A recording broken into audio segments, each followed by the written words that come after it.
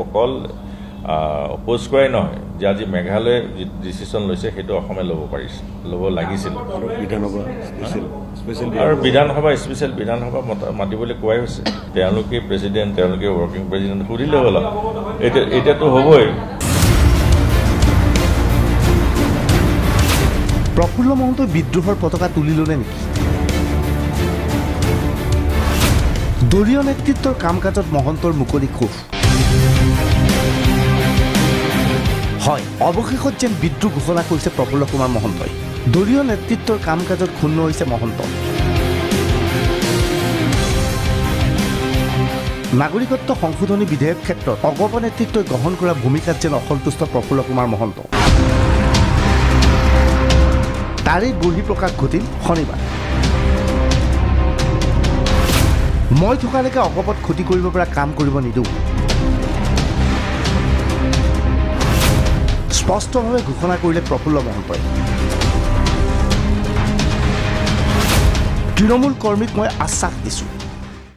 মই সেইটো বিষয়ে ক'ব নোৱাৰিম মই কালি নাছিলোঁ গুৱাহাটীত কিন্তু গোটেই ঘটনাটো হৈছে কি আমি যেতিয়ালৈকে এজিপিত আছোঁ তেতিয়ালৈকে এজিপি ক্ষতি হ'ব পৰা কোনো কাম কৰিবলৈ দিয়া নহয় আৰু সেইটো মই তৃণমূল কৰ্মীসকলকো যথেষ্টখিনি আশ্বাস দিছোঁ প্ৰফুল্ল কুমাৰ মহন্তই শনিবাৰে সংবাদমেলৰ আয়োজন কৰে কিন্তু অসম গণ পৰিষদৰ বেনাৰত নহয় বৰঞ্চ সংগ্ৰামী মঞ্চৰ বেনাৰত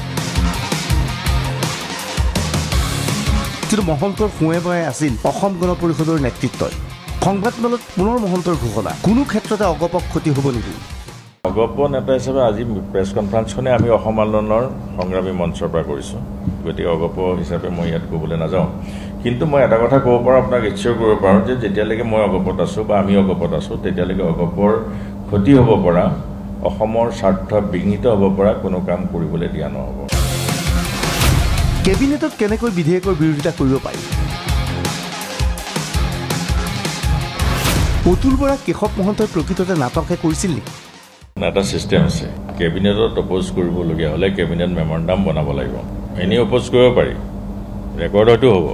গতিকে সেইটো হৈছে নে আপোনালোকে লগ পাব অলপ পিছত সুধি ল'ব কথাটো কাৰণ মন্ত্ৰী এজনৰ হৈ মই উত্তৰ দিব নোৱাৰিম মই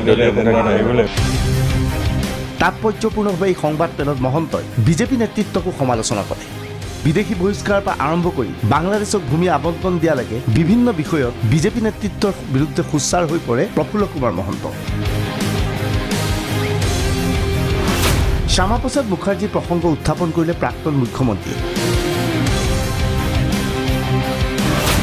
ভাষা আন্দোলনৰ সময়ত RSSৰ নেতাজনে প্ৰকৃততে কি কৈছিল 60ৰ দশকত অসমত ভাষাৰ কাৰণে আন্দোলন আৰম্ভ হৈছিল যেতিয়া RSSৰ one of the founder Shyama Prasad Mukherjee তেওঁ অসমৰ বিভিন্ন ঠাই ভ্ৰমণ কৰিছিল আৰু তেওঁ বক্তব্য ৰাখিছিল অসমৰ বাঙালী লোকসকলক উদ্দেশ্য কৰি কৈছিল দেশৰ বিভাজনৰ পিছত যিবিলাক ৰাজ্য ভাষাৰ ভিত্তিত গঢ়ি উঠিল সেই ৰাজ্যলৈ যদি কোনোবা যায় তাত থাকে তেওঁলোকে সেই ৰাজ্যৰ ভাষা সাহিত্য সংস্কৃতি গ্ৰহণ কৰিব আৰু অসমৰ বংগভাষী লোকসকলকো তেওঁ সেই উপদেশ দিছিল যে তোমালোকে ইয়াৰ ৰাজ্যখনৰ ভাষা সাহিত্য সংস্কৃতি গ্ৰহণ কৰা কিন্তু আজি দেখা গ'ল যে ইয়াৰ ওপৰত কোনো গুৰুত্ব দিয়াটো দেখা নগ'ল যদিও তেওঁলোকে কিবা এটা ফাংচন পাতিলে শ্যামা প্ৰসাদ মুখাৰ্জীৰ ফটোখন লগাই দি তাত বন্দনা কৰে তাৎপৰ্যপূৰ্ণভাৱে সংগ্ৰামী মঞ্চৰ বেনাৰত আয়োজিত এই সংবাদমেলত কেবিনেটৰ সিদ্ধান্ত সংক্ৰান্তীয় বলটো ঠেলি পঠিয়ালে অতুল বৰা আৰু কেশৱ মহন্তলৈ আপোনালোকে সুধি আছে আপুনি মোক পাওঁতে কৈছে যে সোনকালে আৰম্ভ কৰিব লাগে প্ৰেছ কনফাৰেন্স আমাৰ বাৰ্তা বিল্ডিং আছে না বেলেগ প্ৰসংগ নহয় একেই প্ৰসংগ গতিকে আপোনালোকে সুধিব তেওঁলোকক বেলেগ হোৱা নাই অলপ পিছত 5 মিনিট পিছত আপোনালোকে সুধিব পাৰিব